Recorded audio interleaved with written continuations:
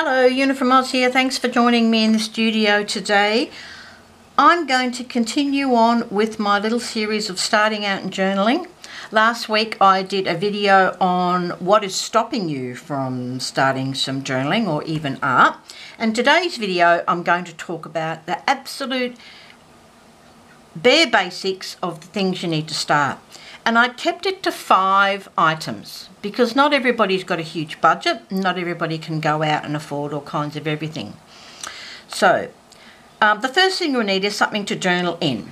Now, I found this little one I made a while ago, and it's just a handmade journal. It's some 6x4 pre-printed cards, punched a hole, 2 holes, and tied it with a bit of twine. Easy peasy. So these are pre-printed cards. You could use plain paper, you could get a notebook from the discount store, you could get a little journal from the discount store.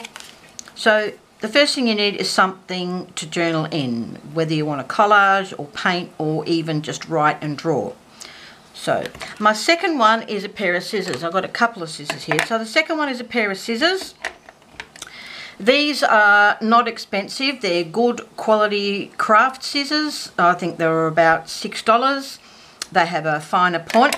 I actually prefer these ones. I like the way I don't have to curl my fingers around, and particularly if I'm doing lots of fuzzy cutting, I find these good. They're very sharp. They're Fiskars brand and they're very pointy, but I really like these ones. They lock shut.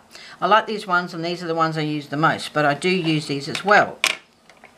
Another thing that is needed when you start it is a pen of some sort. I quite like this pen. I did explain it in the other video, but it was a free gift in a box of journaling stuff that I bought, and it's got multicolours. It's easy to use. It works. It actually works every time, and it's great. It's good because it's got multicolours and you've only got to just have the one item. So you could draw, you could write, you could even do a bit of colouring in with this one. Another one I like is glue sticks. I use a lot of glue sticks. I find them extremely economical. I used to buy the really cheap ones and they used to let me down because the glue wouldn't hold. So I now buy this brand, or I buy the Boss Stick brand. I tend to buy them in packs of 12 or 24 because I go through so many, because I do card making and scrapbooking as well. So glue stick is good, particularly if you're interested in collage. I use the glue stick for most collage. The only thing I don't use it for is thicker things like chipboards and wooden shapes, but a glue stick will really get you out of trouble for most stuff. And the last item that I really like is a ruler.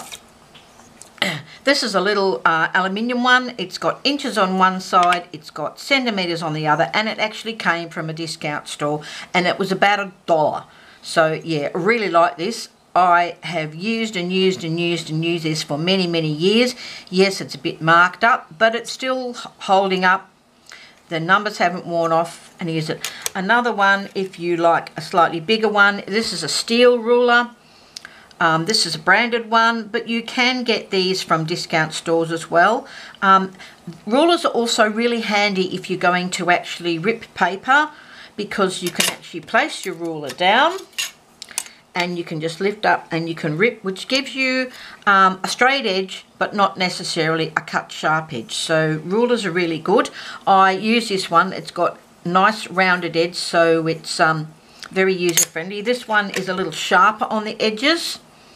But again, a good ripping ruler. Because I do a lot of scrapbooking, I actually like a ruler that's 12 inches wide. Again, this has got inches and centimetres.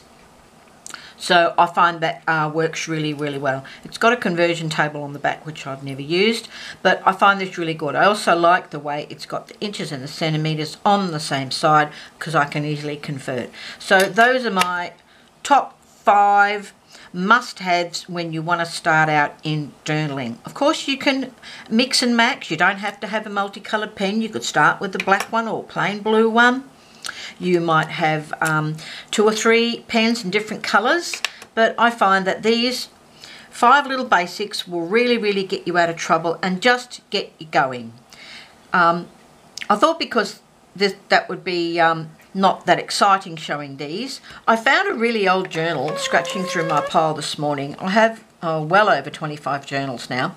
I found this little one. It's a collage journal themed on birds, and it's really cute. I've actually finished it, which is unusual for me, so I thought I would give you a quick flip through.